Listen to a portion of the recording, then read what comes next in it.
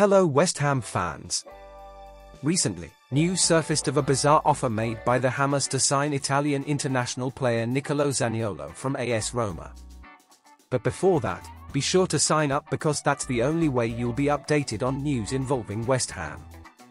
According to Corriere dello Sport, the Hammers wanted the 23-year-old on loan until January 2024.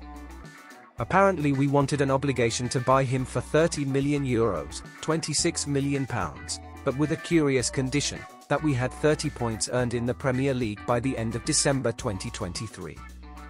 That's really ridiculous, isn't it, considering we're well past the middle of January and currently have a grand total of 18 points. Although Zaniolo is considered a world-class player in the making, with Italy manager Roberto Mancini describing him as extraordinary, it is understandable that AS Roma have rejected such an offer. The question is, why are West Ham making such bizarre offers for a player of this level?